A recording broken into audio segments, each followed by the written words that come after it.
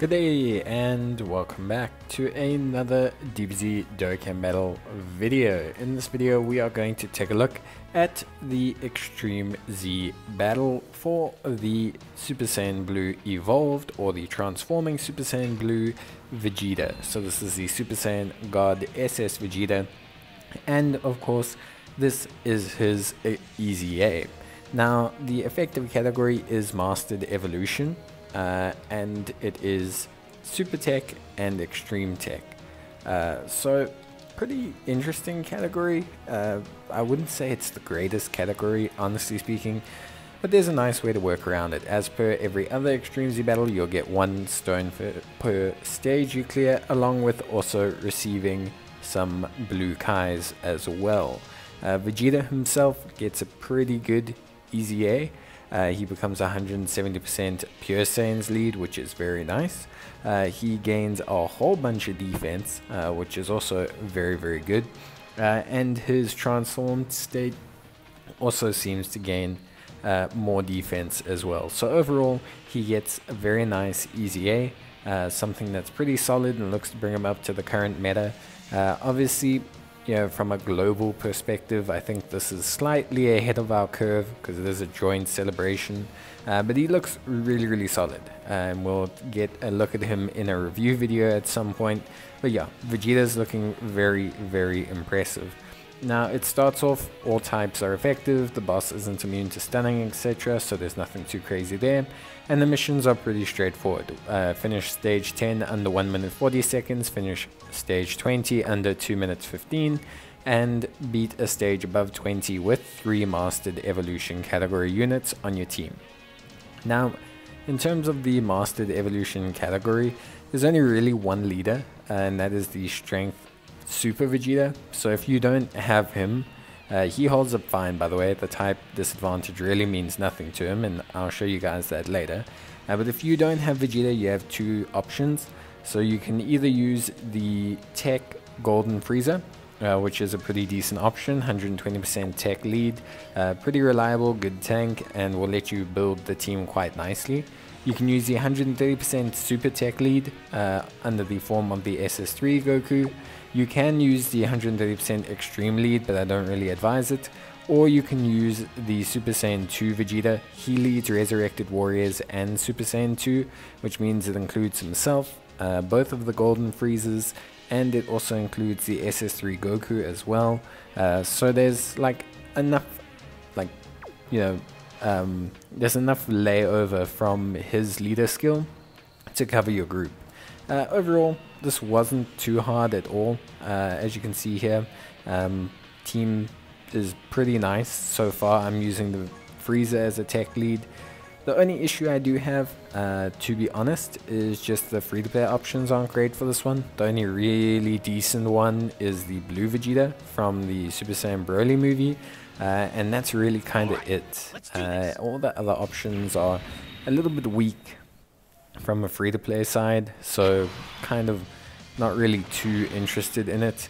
The Int LR Prime Battle Vegeta falls off really quickly because he is Int type, and Int type does get dropped off of the effective typings list, so it is a little bit of a mission to use him, so I don't really suggest using him. However, like I said, the Mastered Evolution Vegeta does hold up perfectly fine, even though he's Strength type. This Vegeta's Extreme Z battle doesn't seem to hit very hard.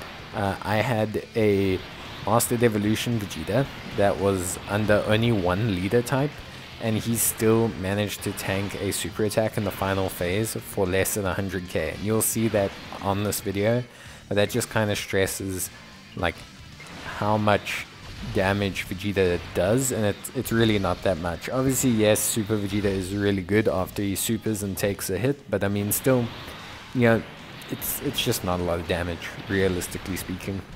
My number 1 damage dealers were my, obviously, you know, Easy 8 Frieza did a great amount of damage. The Angel Goku did a good amount of damage. But when I used the Super Saiyan 2 Vegeta as a friend lead, he did a lot of damage, and if I had taken my own, I would have also probably seen him do a lot of damage. So I feel like the double Super Saiyan 2 Vegeta strategy is the best one to go for, just overall.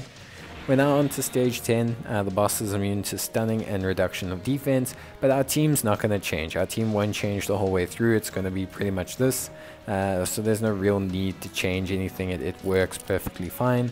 And yeah, this stage, you know, wasn't really too bad in any way, shape or form, to be honest. So yeah, it's really just going to depend on you. There's a lot of decent options for the category. You've got the Super Saiyan God SS Vegeta, that's the blue one, the blue tech one, the Resurrection F1. You've got the Goku I'm using, his counterpart, the Super Saiyan God SS Goku. You've got the legendary Super Saiyan 3 Goku. All of those are really nice tech options. Strength is still also viable as well, so you can use units like the Mastered Evolution, Super Vegeta lead like we're going to. There's a ton of decent physical options, which is great. You've got the Worthy Rivals Vegeta, the LR. You've got Super Saiyan 3 Goku Angel. You've got Limitless Combat Super Saiyan Vegeta, the transforming one. You've got the blue Goku, the counterpart to the tech one, the physical one. So yeah, there's plenty of options. You've got a couple freezes there, final form freezes, etc. So yeah, you realistically have more than enough options to take on this stage with. You shouldn't really be struggling in any way, shape or form. You should be struggling. Again, this is not content for new players. These Extreme Z battles do require you to have units that you have invested in. You do need to have some kind of lead. You do need to have orbs invested in them. I say that, but my team is running a pretty good team. I have a rainbow transforming Frieza. I have golden Frieza. It is not necessarily the hardest Extreme Z battle we've had, but it is definitely you will still need to prepare and have things go your way. You're not going to be able to just waltz up and complete it with whichever unit you want. You still need to follow the category requirements, the typing requirements for the most part, and yeah, you just need to be smart with how you utilize your units. So that's stage 10 done. We'll jump across once we get going onto stage 20. Stage 20 to stage 10, nothing really changes too much. Again, our team remains the same. As you can see, he's now immune to sealing. That's about it, and attack and defense reduction in total. Obviously at this point the boss is nearing that stage of I'm going to be invulnerable to all kinds of status effects, and that happens. Here we're going to be using the Super Saiyan 2 Vegeta as our friend lead. Yeah, and obviously here you want to try and aim for completing your 2 missions. So your 1 mission being finishing a stage 20 or higher in less than 2 minutes 15, and then you also want to obviously finish the requirement for using 3 or more Mastered Evolution category units. So that's also going to be quite important. And yeah, basically it's going to come down to crits and additional attacks and things like that. If I look here, this Goku's under 1 lead and he's not going to take any damage from any attacks. It's just one of those things. The stage is just not that hard. In terms of offense, Vegeta does get a little bit tanky, which can be irritating for sure, and does obviously drain away I don't like when they're super tanky, because I find 30 levels of super tanky bosses is just not that entertaining. I would rather the bosses hit hard and can be hit hard to provide an element of danger, so that the fight is at least exciting. When it's just 3 or 4 turns of me providing the same rotations, doing the same work, doing the same thing over and over, it's not that exciting to me. When I get to have a bit of stakes in it or investment, when I feel like my units might die and things like that, I feel like it makes it more exciting, because it means, yes, my stage might only last 30 seconds long, but it also means I may actually be taken out. Whereas this Vegeta fight, I never felt like I was at risk of being taken out in any way, shape or form. I just felt like it was taking a long time, and when you feel like something's taking a long time, for me that generally indicates that it's just not that fun. Yeah, my team could definitely be better, I could have stuck it under different leads, etc. But that's not the point. The point is is that it just felt a bit draining. You know, Vegeta's just kind of a little bit of a tank, but he, you know, having a lot of health and not doing a lot of damage doesn't really feel like there feels like there's no threat level there. Which is what it is. I mean, yeah, Extreme Z battles are here to give us awesome easy A's, and easy A's are fantastic, and I do love them, so I don't really have a big issue with it. It's just something that I've more observed over time. But yeah, so now we're at level 30, pretty straightforward. As you can see, only tech, strength, and physical type units are effective here. Super and extreme though, so you do have a decent amount of options. But yeah, I mean, just in general, like, the stage really wasn't that challenging. Mastered Evolution Vegeta, only under one lead. I'm going to be using him as our friend lead, just so you guys can get a nice, good example of how well he does. You can see him here. He's not under the tech, you know, Golden Frieza's leader skill, so that should be pretty obvious by the fact that he's a strength unit. And you'll see that he does, you know, more than fine, which kind of just shows like how well he does. Yeah, he takes 33k in the beginning, but then he activates his defense and then he fires off his super attack, and yeah, does some good damage actually because he's guaranteed criticals. And yeah, you can see there, single digits, he'll take less than 100k on the super attack. So like, if you've got double Mastered Evolution Vegeta, you can just use him instead. Like, the AGL factor doesn't really seem to matter to him too much, which is fine. I think it's really good.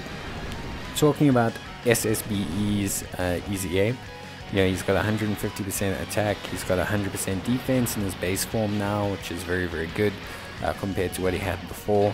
It's an extra 40% defense, which is great.